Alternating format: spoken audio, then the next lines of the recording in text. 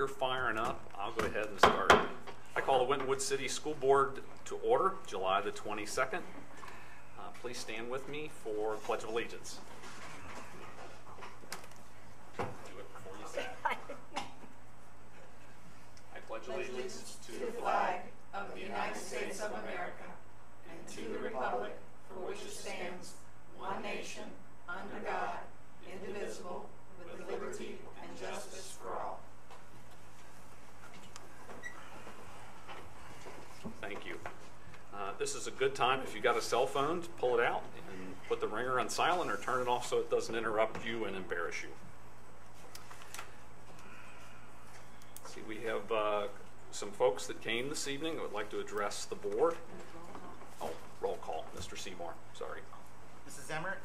Here. Mr. Pennycuff? Here. Mr. Thomas? Mrs. Burns? Here. Mr. Cleary? Here.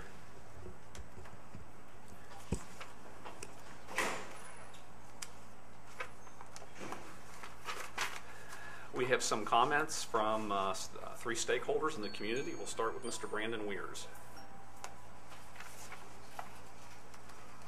Thank you. I want to comment to the board and the public about this nice report that was presented at your last meeting. I wasn't present for the entirety of the meeting, but I saw it online, and I want to make some comments about it tonight. I'm holding out the Winton City Schools 6-month academic plan, which was delivered to the public in a public meeting that I attended last November.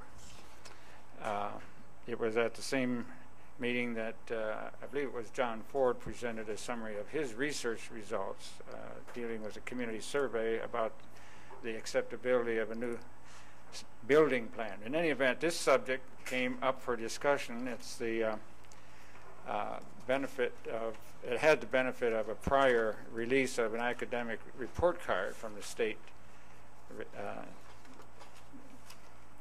Department of Education. I want to just comment a quick quick summary of this analysis provided by Dr. Sokol at the last meeting. Reveals that there are 14 strategies and goals. 4 of them were met. 10 of them were partially met, and 4 were not met at all at that time. I suggested at the time of the meeting and the presentation that there might have been a greater focus, and I want to reiterate that now. Good mentoring, I think, would have suggested there be more focus than 14 for a 6-month period of time aimed at academic achievement improvement. What that does, if you in fact confuse tactics with goals, is proliferates the activities that are involved in getting to a end point.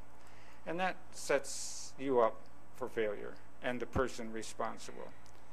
That's a little bit of what the background I have about strategic planning brings me as an interpreter of the outcomes. You can do better if you have more focus and if you distinguish between tactics and goals and strategies. Well, so I want now, though, to ask, is there a follow-up plan the public can see? Like this one, which in November reached its maturity in June of this year. Now what's next is the question that comes to mind. Is there ownership by the board to ensure, in fact, that there is a follow-up plan that can be made available to the public? I attended the preceding 4 years of report card presentations, and I heard disavowal of ownership by the board, as if there's some other way to explain what's occurring. And a variety of suggestions repeatedly were made, but the public, like me, I'm a long-time stakeholder. I expect better board ownership than that. I expect more engagement, and I expect more leadership.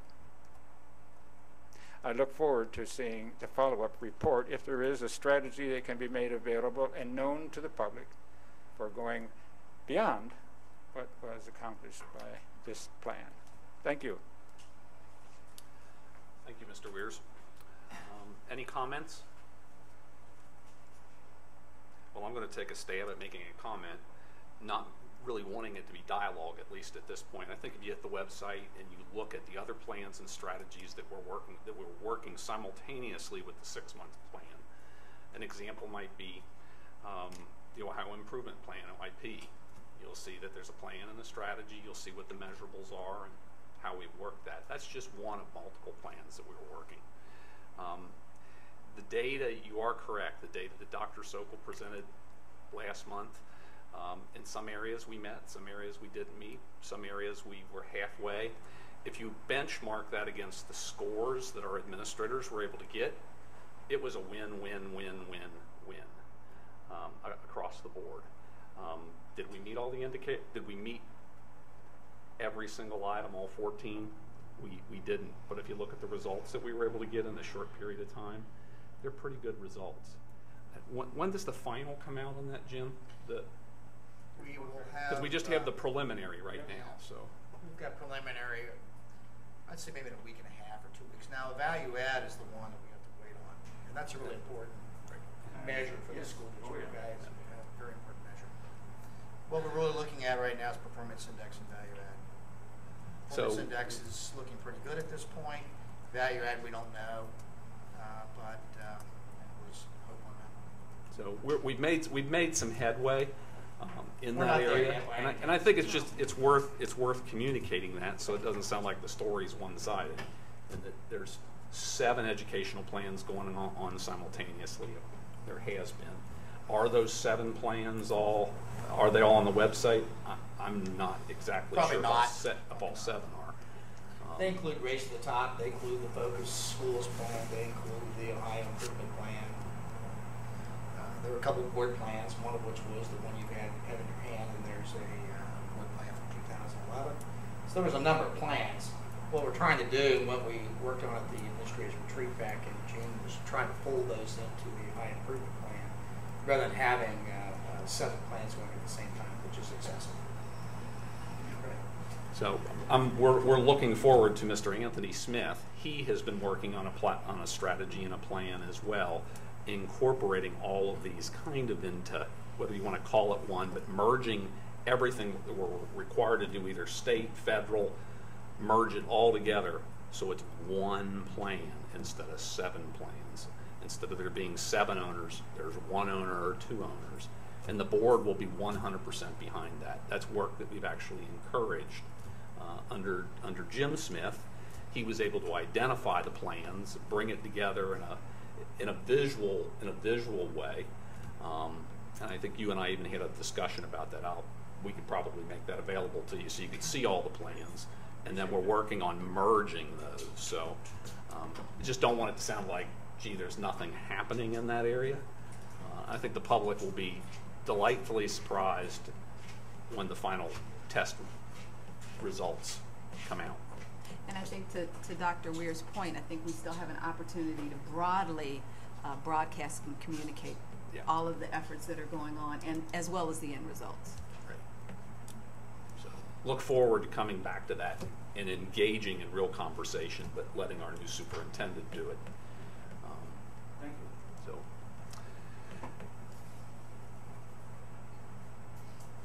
let's see. Anthony Schuler is our next speaker.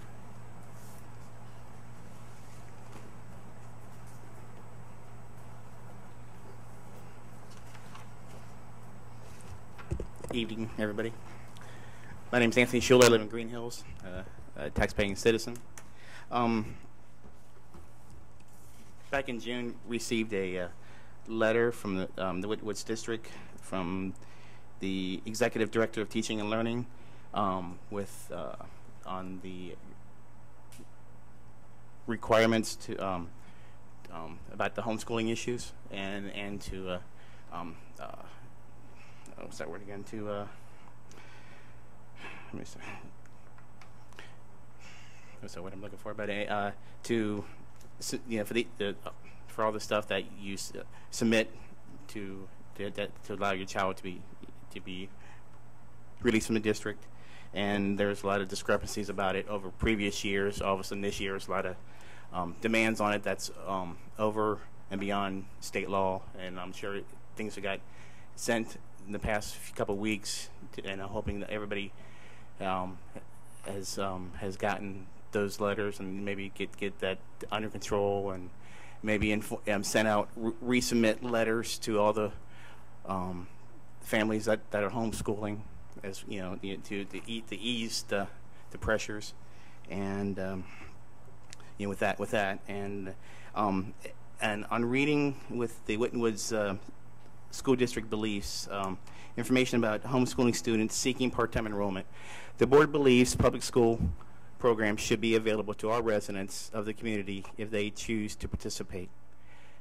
Under the service section on the website, the Winton Woods City School District is dedicated to the idea that every student has the right to an education that provides opportunities for the maximum development of his or her potential. Through participation in a world-class education, the district encourages, fosters, supports educational efforts for its gifted and talented, participation through a continuum of services, and as with one of the services, with the extracurricular activities. I understand there's been some changes going on, and under the policy that was adopted by you all back in 2008 with a 2 part-time course minimum. And I understand that back June 30th, Ohio revised, amended included the budget on sports participation, and I was just kind of curious if Winton Woods would read over that and then render all their decisions that mandated the 2 course and go along with state mandates without any participation, and find out, you know, it's kind of curious to see how, you know, the policies would work to maybe include, you know, the tax-paying families to have their kids involved in sports. You know, it'd be kind of interesting to see, you know, that done. I like to see my kids more, as you know, a lot of people put socialize. You know, they're socialized, you know, as it is, but get them involved in maybe get them more involved in some other sports that they couldn't get with the city. So I appreciate your time. Thank you. Thank you. Board, any comments? Well, I think part of Tony's question is, will we comply with the new state law? It's not an option. Yeah, it's kind of curious to see, you know, how is that going to, you know, how you guys are going to come up with policy? You know? Well, with every law that's enacted, there are implementation details Right. that we probably haven't seen, and there's usually some delay, 90-day delay before things like that kick in anyway. So yes, I was watching that legislation very closely, and it appears to me, as a novice to the law, that it opens the door wider than we opened it back in 2008. Yeah. Board, any other comments? You're kind of asking your questions. It's very timely. One, the law was just enacted, and all of the unintended consequences of the law on how do we, for example, how do we look at assessments for eligibility? Gee, the law didn't address that. So not only do we as a school board have to look at that, and the administration has to look at it, the Ohio Athletic Association has to look at it and kind of give us guidelines of, gee, what do we use for those tools? Because they don't exist. So it's pretty complicated, but it's very timely. I believe it talked about it, you know, assessments in the policy in the 3319 section about how to be assessed, and you have to participate in the year prior, so on and so forth. I have a similar question, and one of the first things that occurred to me, and we don't have the answer to it, is in the school, in order to participate in extracurricular activities, including sports, the teachers have to submit rosters of students who are academically eligible before they can play in the next game or participate.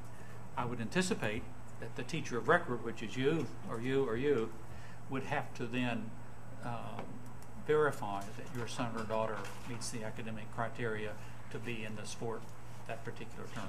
They also, do students have to do like drug tests too, occasionally, and things like that? And I understand paying our portion of the fees as well.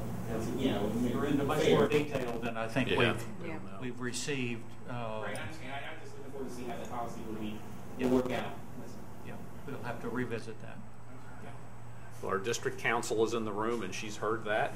Our superintendent will take it from that point. And then will the information be transferred to Anthony? Yes. Please. Yes. Yeah. Great. Thank you. Alicia Elam?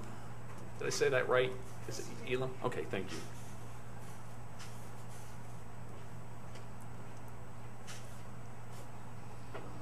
And thank you for taking the time to speak with us. My problem is in regards to homeschooling as well. Again, my name is Alicia Elam. I'm president of the Southern Ohio Homeschool Organization.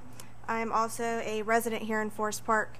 Upon sending in my notification, I received a letter back stating that I was not in compliance. What I sent in was actually in more detail than required by state law.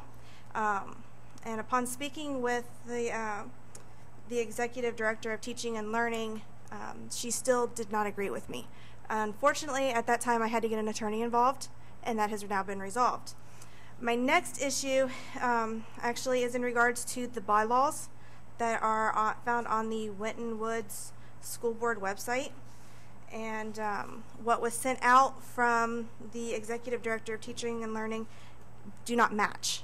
On a letter dated for June 2013, the request for 2013-2014 school year must be accompanied by an assessment of the 2012-2013 school year. This assessment needs to either be standardized test results or a detailed written narrative of the student's achievement levels completed by a teacher who holds an Ohio teaching certificate.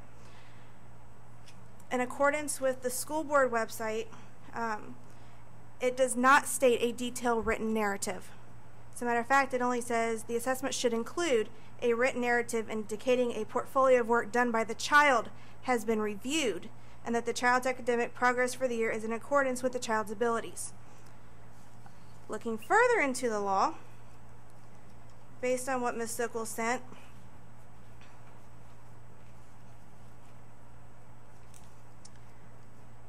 the procedure for educating a child at home, Form 9270, there's been some wording left off from what she sent out and what was found on the school board website. And I have those to show if you would like. In this, it states in the letter that was sent out to families, you must submit to the superintendent at the end of each school year upon completion of any course of study taught at home, the assessment used and the performance results of your child that confirms she or he has mastered the content of the course.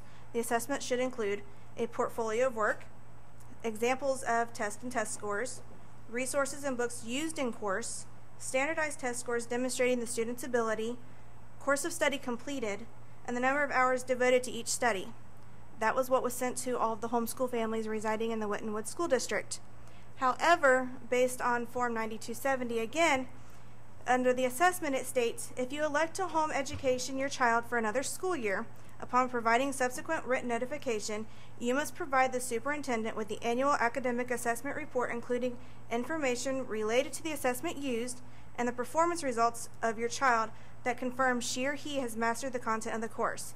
The assessment should include a written narrative indicating that a portfolio of work done by the child has been reviewed and that the child's academic progress for the year is in accordance with the child's abilities, examples of tests and test scores, resources and books used in the course, standardized test scores demonstrating the student's ability, course of study completed, the number of hours devoted to each study of course, and an alternative academic assessment by the child's proficiency mutually agreed upon by the parent and the superintendent. As you can see, they differ. So I'm curious as to how this went to this, not have the actual paperwork sent out to the parents that was on the school board website.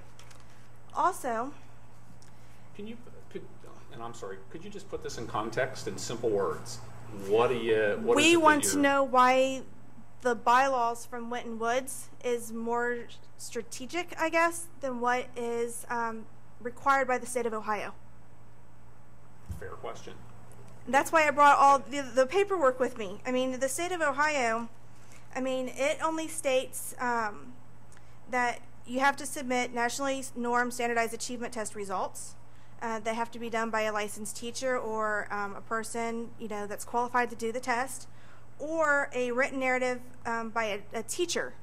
Those are the only requirements. It doesn't state that it has to be detailed. It doesn't say that we have to send in the number of hours. We're curious as to why all of a sudden these are now being asked when it doesn't state so in section 3301-34-04, the academic assessment of the Ohio ordinance. Did you get a response from Teaching and Learning or from our legal department? No. Okay. I have not yet. But an attorney has also sent to Ms. Sokol a letter. Yeah, I've seen that letter too. Yeah.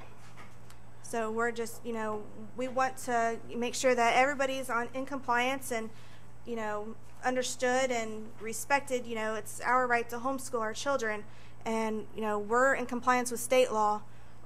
We just would like to stay in a good relationship within the district. Well, we'd like that too. I mean, I would. It sounds like there's some things that don't mesh throughout. You brought those to our attention, Mr. Smith. I'll pass this off to you so you know who to get back a hold of.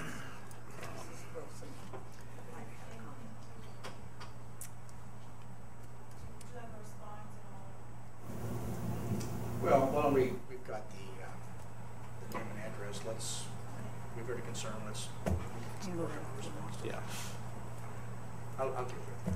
If there's a realignment of policy that needs to take place, let Mr. Smith know, and then the board can kind of discuss realignment of policy so it does all align. Any other comments, board?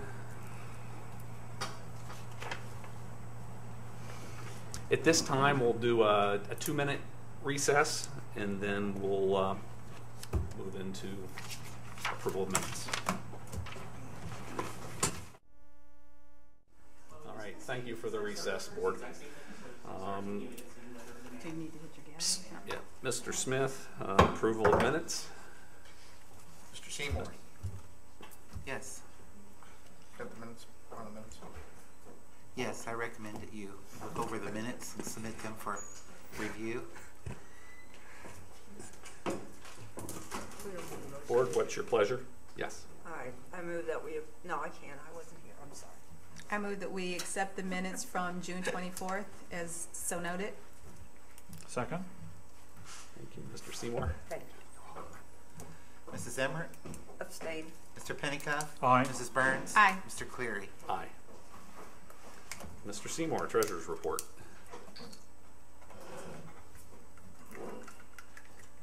Basically, for the month of June, we basically ended the year, I think I'll just go over the end of the year rather than just the month.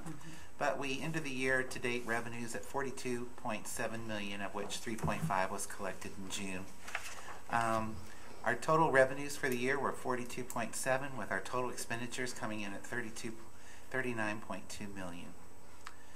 Our expenditures were down 1.1 million from last year, and they were down 2.5 million from 2 years ago. So it's a combination of the reductions that have been made over the last 2 years, all severances and unemployment being paid out, and we're starting to realize the results of our reductions that were made. Also on the expenditure side, the district made and all the administration pulled together, and we're able to reach the 5.3 savings on the appropriations. So basically, we increased our cash balance this year, and which will help you stretch the levy as requested. One of the things I would like to go over is that revenues were also over budget, not just expenditures down. Revenues were over by about 1.1 million. 320,000 of that was real estate taxes, which is pretty close when you take a look at 27 out of 27 million. Better to come in a little over than a little under. Our foundation was up 250,000. Most of that was because our ADM was up by 22 students from the prior year. And as you know, under that bridge formula, the state had a pot of money, and every month we would get our payment. It would say where we were at with the total state ADM, and then we would have a negative. So it went anywhere from $200 per pupil, $149 per pupil, and it would subtract it off so that the state didn't go over the budgeted amount for the state of Ohio. Well, we started out the year, when we started the year, it was around $201. We ended the year exactly at 100. So we picked up some money by the total state ADM going down and the distribution out to all districts. And also, something else I wanted to make you aware of is that your open enrollment was up $300,000. Open enrollment last year was $720,000. And on a funding enrollment, not necessarily how many open enrolled students were here in the seats, but the state funds you on when they come in and go out. You had 123 students under open enrollment that you were funded for last year. Great. So open enrollment yield you 1.5 mils.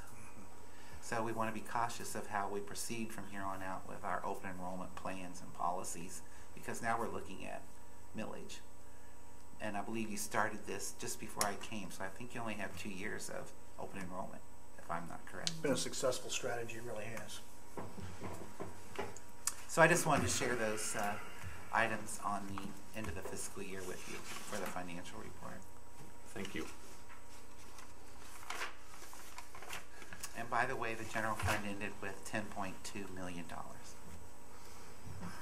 That's great. On the investments, basically I think I'll just share that for the year we earned $37,380.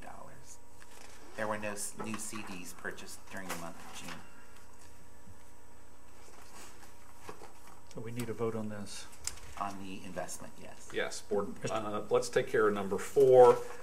With no objections, the financial statements from June 2013 are referred to audit, and then we need a recommendation for number 5. I move to approve the treasurer's report of investments as presented. Second. Mr. Seymour? Mrs. Emmert? Aye. Mr. Pennicuff? Aye. Mrs. Burns? Aye. Mr. Cleary? Aye. Thank you, Mr. Seymour. Mr. Smith? Okay, reports. Not a lot happening here in July, but we do have upcoming school events, obviously with the school year kicking off in August, and each of the buildings have submitted August events for the board for the board's information, so we have that. We've also got some information regarding enrollment, an enrollment report that was put together by our EMIS coordinator, and so Vernita did nice work on that. Did draft a question, but I will get with Vernita on that and get a response back to Mr. Pennicuff on that. And that would conclude the reports. Moving on to recommendations.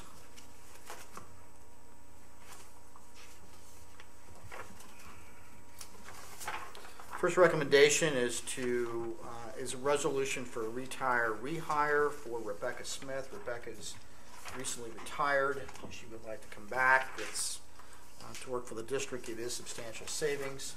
I should note, and goes right along with Mr. Seymour's report in regards to the savings we've accrued over the years.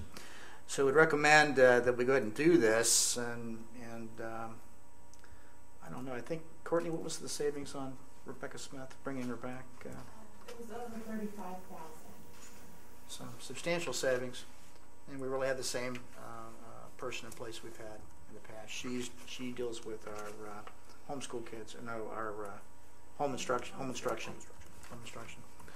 So recommend slightly different term. Yeah, it's different, as you guys know. So I'd recommend that we go ahead with that this evening. Mr. President, I move to approve the retire rehire resolution as presented. Second. Any discussion? Mrs. Emmert? Aye. Mr. Pennicuff? Aye. Mrs. Burns? Aye. Mr. Cleary? Aye. Okay, moving on to personnel schedules, we have 4 attachments on board docs: resignation supplementals, certificated employment recommendations, as well as leaves. and so would recommend that list to you. It's a pretty substantial list. We've had pretty good turnover this summer. I can tell you that that is a trend in the business right now, probably as a run-up to the changes in the retirement system that will be fully impacted in 2015, but we are seeing a substantial movement of personnel at this particular point. So I'd recommend the attachments to you at this point. I move that we approve schedules A, B, C, D, and E as presented. Second. Any discussion? Mr. Seymour? Mrs. Emmert? Aye. Mr. Pennicott? Aye. Mrs. Burns? Aye. Mr. Cleary? Aye. Okay, thank you. Moving on to resolution for declaring transportation to be impractical. This concerns students attending Cincinnati Christian. I think we only have, Steve, 3. And so sending a school bus with 3 students on it's pretty impractical based on the size of the bus, fuel that's being wasted. This is an opportunity really just to arrange something with the parents in regards to financial support for transportation as a substitute for sending that bus. So I would recommend the board that we go ahead and adopt this resolution. This is the first time I've seen student names on the resolution. Mm-hmm. Is that different? Yeah, that's what. Is that? Okay. This is Courtney's handiwork. Okay, okay. I didn't know whether that was a new requirement that we had to. I think we're being specific as to who it impacted. Let's get a motion, and I have a question. Let's get the motion. I move to adopt the resolution. Second. Now my question. Discussion. Appropriate parliamentary order here. I'm used to seeing a long list, a variety of schools, and I thought we had to renew that, or maybe we just did renew it every school year. Is this one addition to the long list? Okay. Is there going to be a follow-up? Yeah, during the normal time frame, when we don't usually submit that list to the board. And you'll so see the this entire this list. school will then appear with the other 20 or so in that The list. concern was the timing with which we're making this recommendation, Yeah, I request, I- that it would I adversely understand affect that. the family. Yeah, the school starts here in a few weeks. Yeah. Yeah. Okay. And just for clarification or my education, the first point with reference to the time and distance required, what's our framework here? Where are the boundaries? We're required to transport if it's within 30 minutes as defined by when the bus goes there in the morning, for example. We do test runs from the high school over to Cincinnati Christian, for example. And we do that exactly the same time for the bus would normally go to see how much time it takes to get over there. Now, it's within the 30 minutes, so we have a legal requirement. It's just impractical based on the number of students who we would transport. And if I understand you correctly, so outside the 30 minutes? Outside the 30 minutes, it's not an obligation to transport. So you wouldn't see an in lieu of resolution for students or for schools that are beyond that. So in this particular case, these students are within the 30-minute range. They are. But it's just impractical. Got it. So Because this it's only 3. resolution means that we're going to reimburse the parents rather than send a big yellow school bus. Correct. Any other Or discussion? help arrange alternatives. So. Yeah. Any other discussion? Mr. Seymour? Mrs. Emmert? Aye. Mr. Pennicott? Aye. Mrs. Burns? Aye. Mr. Cleary? Aye. Okay, thank you very much. Moving on to policies. We had a first read on an updated third grade reading guarantee policy, which is required by, I believe, to be adopted by the board by the end of this month. There was a change in the law. I think it was Senate Bill 21, I believe was the name of that. But anyway, you now have this up for action, and this was, again, we did a first read last month. We did 2 first reads, one in May and one in June. Yeah, this is kind of the third read with an addition. Yeah. Board, what's your pleasure? Mr. President, I move that we accept the new board policy as stated. Second. Any other discussion? Mr. Seymour? Mr. Pennicott? Aye. Mrs. Emmert? Aye. Mrs. Burns? Aye. Mr. Cleary? Aye. You're just checking to see if we're alert. Yeah. Okay. At least I didn't call you Mr. Emmer. Finally, we have revised policy that we did a first read on, the students' personnel communication devices. Proposed policy, first read last month with a recommendation this evening. So would like to recommend that we go ahead and adopt that. I move that we approve the revised policy 5136, student personnel communication devices, as presented. Second. Any discussion? It's just interesting to note how we have had to change our policy based upon real-world activity and behaviors just within 10 years. Every time we do this and I read this out, I'm always, in the back of my head, I'm always thinking, what are the unintended consequences? And you just have no clue until you take the step and you do it, and then you find out that was not quite what we thought it was. But this proposed policy that we're going to vote on here in a minute feels much more practical than our initial attempts to say, no way, keep them out of the buildings. That was just not realistic. Okay. Did we have, I'm sorry, did we, Yes. Yes. do we have a motion? We have a Yes. second? Mhm. Okay, Okay. Mr. Seymour. Mrs. Emmer? Aye. Mr. Pennicock? Aye. Mrs. Burns? Aye. Mr. Cleary? Aye. Okay, thank you. That completes my recommendations. Board of Education reports, Mr. Pennicock. Thank you very much, Mr. President. Just two brief items tonight from the legislative arena. First, I'd like to briefly touch on an item from the federal legislation area.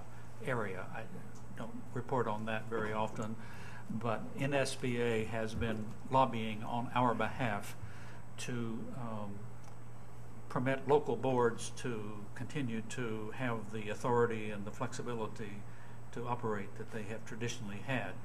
And in the last 5 or 6 years, there has been encroachment from particularly the Department of Education of constraints on local school districts, sort of beginning to erode the definition of local control, which is partially a myth anyway, but there have been some significant inroads into that, to the point that our colleagues, other boards and other board associations around the country, became very alarmed at it.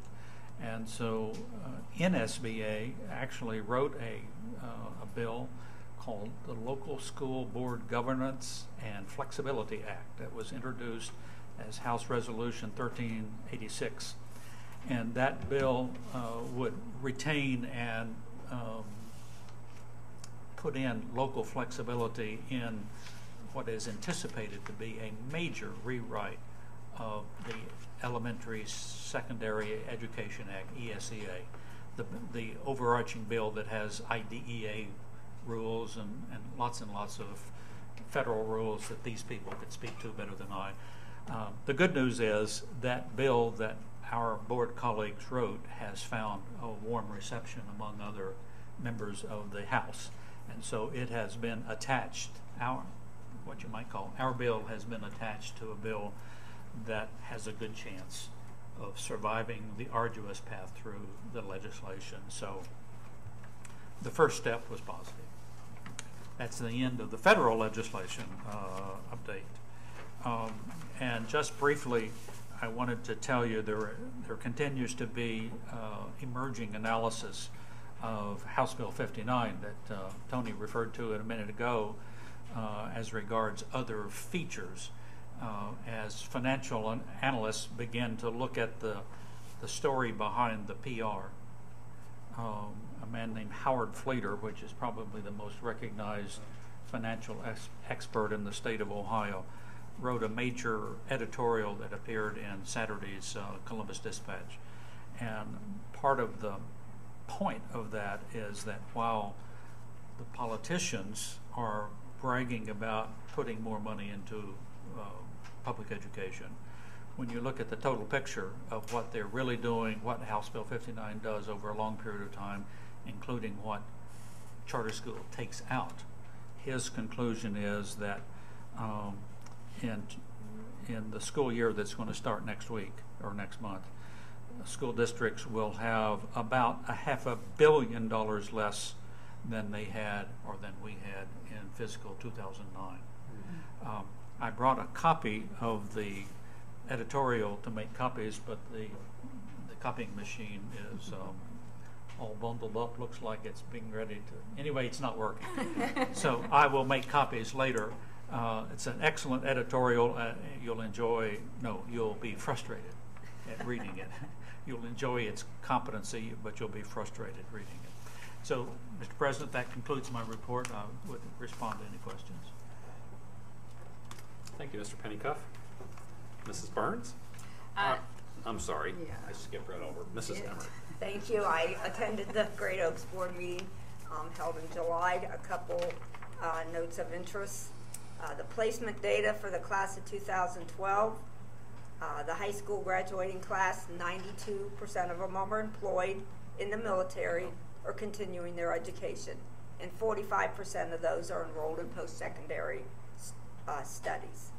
And among completers of the 2012 adult program, 91% of them are employed or continuing their studies.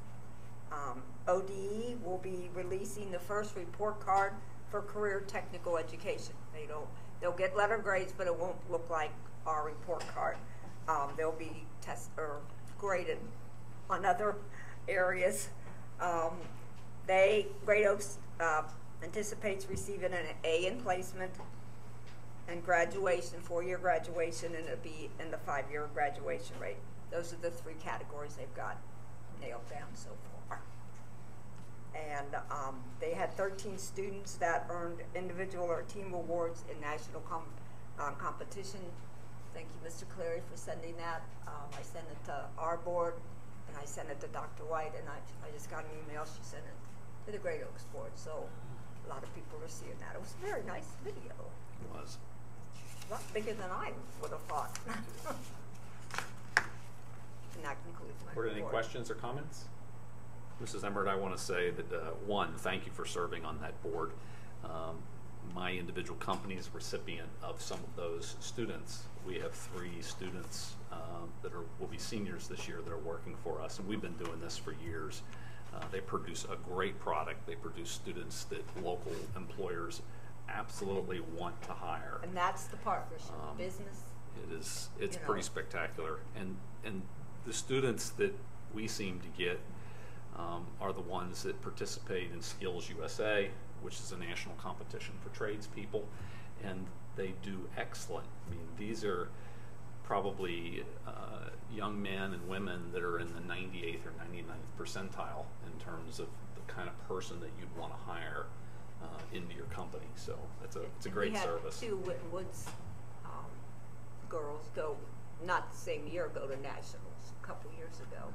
And so we've had our share of competition out there. So. Well, thank you for serving on that board. You're quite welcome. Mrs. Burns. As far as the Financial Advisory Committee, we're pretty much on vacation for the month of July and trying to enjoy that as much as possible. The conversation will broaden next month. I know Mr. Pennycuff and I have had some conversations about some extended financial implications with House Bill 59 and some of the things that other people want to hear beyond just the levy information. And so we're going to broaden that conversation in that audience. So that'll be next month. Great, thank you. Let's see, committee reports, you've given yours. Mr. Cleary, I'll give the communication, community engagement report. We're still 1 month out. I kind of keep saying we're 1 month out, but we've met with Anthony Smith on the data. So now we know how to put the report together in a manner that will be functional and that he'll be able to use. So we'll have a recommendation. You'll be seeing that shortly. Part of that communication audit and plan was the community engagement portion of what Mr. Anthony Smith will be doing, and he started that last week. He went and participated in the Green Hills Concert on the Green and was introduced to the community and had an opportunity to meet some of our community. It was a successful event. He's been doing the same thing in the other 3 communities, but I can't give you an update on what has been done. as part of my report, and I probably should have said this right when we started after roll call, Mr. Anthony Smith is out this week. He was out 2 weeks ago. He's had 8 days on the job so far. It's been an extremely busy 8 days on the job. He's out networking this week in the West with some potential business partners that we are trying to recruit to our school district, so we're really excited about that opportunity. This probably would be a great time under communications to thank Mr. Smith, and we'll do that appropriately at another time as well, but for filling in again this evening and taking that role on. So thank you so much for doing that. Not a problem. Enjoy it. Comments from members of the Board of Education, Superintendent? Mr. President, I just have one. I had the opportunity to attend a United Way Impact Spotlight Luncheon about 2 weeks ago with the topic being the CPS Community Learning Centers. And so some additional information was gathered. Mary Ronan spoke at great length, as well as Julie Doppler from the Community Learning Center coordination area. And it's pretty impressive what they've done. And one of the, I think, takeaways in that area is that no two learning centers are alike. Really going into depth into what each community needed and what each school needed, and not a cookie cutter approach. But one of the on the flip side, the other takeaway was that there was no additional OSFC money for some of their spacing. So that was to be taken into consideration too when they were designing some of their buildings. So it was good information to bring back and possibly implement, or at least consider as we move forward. Great, thank you for doing that. Any other comments from the board? Mr. President, I want to add my thank you to this Mr. Smith. This may be the last meeting in which you'll sit in this chair, and the other Mr. Smith will be here. But you came to us and stepped into a situation that begged for some continuity and some stability, professional,ism, and you have delivered. You have more than delivered. You haven't treated this job as if you were the interim. You treated this and the people on the staff and the people in the community as if you're here for the long term. So you've been very professional, and personally I want to thank you. Thank you very much. It's been a pleasure working with you, and looking forward to working with you as you move into other roles, working with high schools in the area. Thank you very much. It's been a pleasure working with the staff and with the board and with the community. This is a very special district, and it has such potential, as I've said over and over again. I think this district will reach its potential, and I look forward to coming back a number of years from now and seeing where it is. But I have had conversations with the new superintendent. Feel confident that he's the right guy for the job, and so we look forward to the future. But thank you, board. Appreciate it very much. Thanks for your time.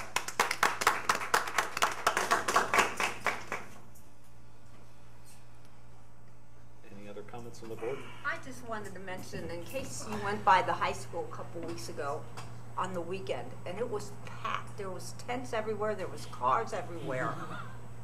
And they were holding a regional track and field, and those winners would go to national in Michigan to compete for the AAU. And what a great honor for Forest Park and for Winton was to be able to honor that. As many people was there, the economic development and the economic boom for the hotels and the restaurants and everything. I went by and I said, what is going on here? And so we stopped and talked to a gentleman, and he said, oh, they're from all over Indiana, Kentucky, and Ohio. And so what a compliment that our stadium is such a high grade that can hold and host an event like that. So that was an absolutely huge event. It was. It was.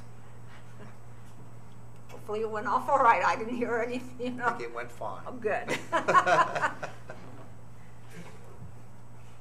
Any other comments from the board? I have actually three.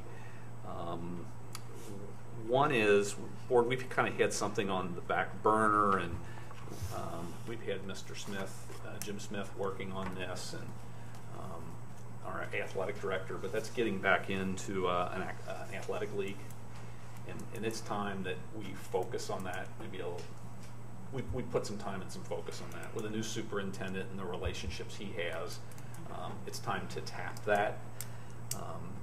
Mr. Anthony Smith and I have had that discussion, so I just kind of wanted to put that back on our radar again, and hopefully in maybe the next month or 2 months or 3 months, maybe he can reach out to some of his current relationships and see if there's an opportunity out there to get our students some better exposure than what they're currently getting. That was one. And the second item is actually kind of part of the athletic league item, and that is we've had some discussions in the past about our transportation services and the cost of our transportation services, and not being in a league has had a detrimental impact on us, and that it's a lot more expensive. In the event maybe that we don't get in a league, I have kind of an appetite to look at that again, to look at, is there an opportunity to outsource transportation, and is there a substantive savings for doing that? I've also had that discussion with Mr. Anthony Smith, and that's something that he would support looking back into again. So I just wanted to kind of let the board know that that's an area we need to look at again. The last item is a board retreat, and we have 2 tentative dates. I don't know if these work for you. September the 13th and 14th, or September the 20th and 21st.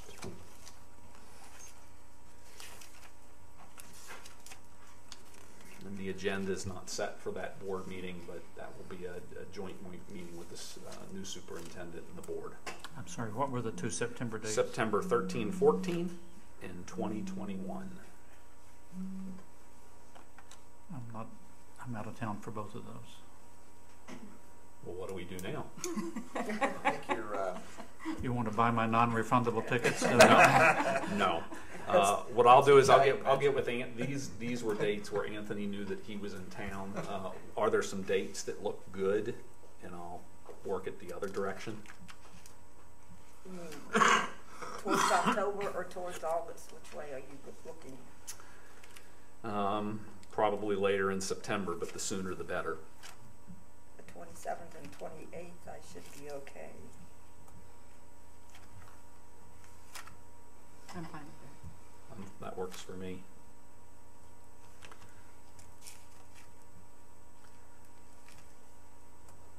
I am out for 3 weeks. Starting September the 18th.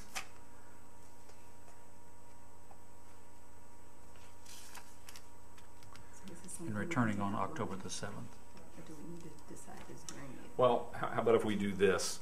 Continue looking at your schedule, and we will firm up the date at our work session. What about August 30th and 31st? Anybody? Is that too soon? It wouldn't be. I don't think it would be for me. I could do that weekend. Why don't we make that a tentative, and we'll See what Mr. Smith has to say. see how that works at the work session. But we'll make that a tentative, and I'll let Mr. Thomas know. Mr. Thomas know. Mm-hmm. Thank you. I was going to say another Mr. Smith. So we're on schedule for a work session on the 12th. We're still Yes.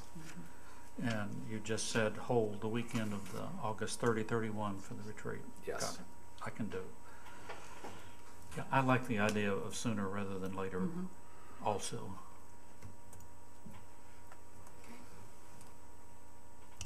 Any other comments from the board? Mr. Smith? I'm good. Thank you. All right. Comments from the board, or to the board from the association? Seeing no one present, there's no need for an executive session. We're adjourned.